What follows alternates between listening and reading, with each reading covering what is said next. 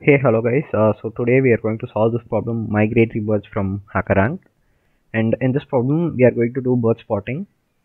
And each of the birds that we are going to spot has a unique ID. And these IDs are like 1, 2, 3, 4, and 5. So these are the 5 unique IDs of the birds that we are going to spot.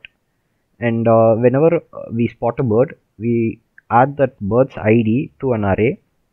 So this is the array, and in this array the maximum element that we are going to find is going to be 5, since 5 is the maximum number ID or that we have assigned to the birds.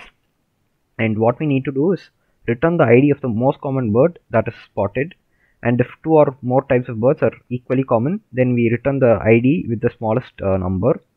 So the approach we'll be using here is that since we know that 5 is the total number or the maximum number of birds that we are going to spot, we can create a dummy array like with of length 5, and initially we set all the elements of that dummy array to 0.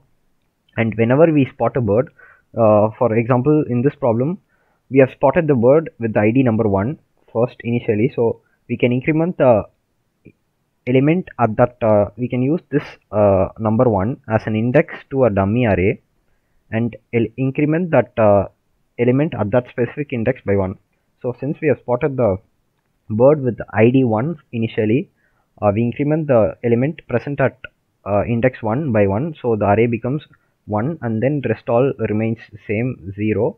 And the next bird we have spotted has the ID 4, so we will increment the element present at index 4 by 1. So after these two instances, our dummy array will be this array right here.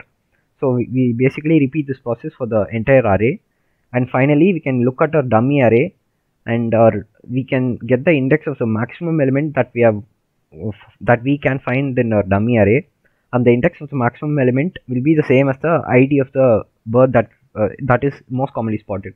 So that's a neat little trick that you need to know with regards to this problem. So let's start with the code. We'll begin by creating the dummy array of length 5.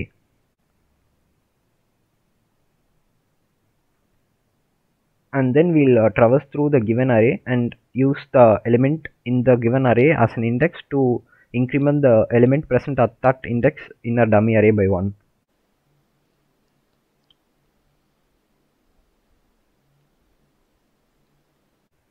And I've used the iterative variable -1 here because arrays as you know use 0 indexing, but for the birds that we are spotting we start from 1, so that's the reason we have this -1 right here.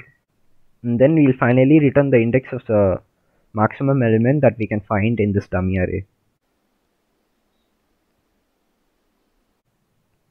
And we add +1 over here to again resolve that 0 indexing.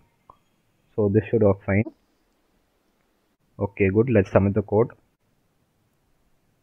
Okay, fine. So that's all for this video. Thank you for watching, and I'll see you in the next one.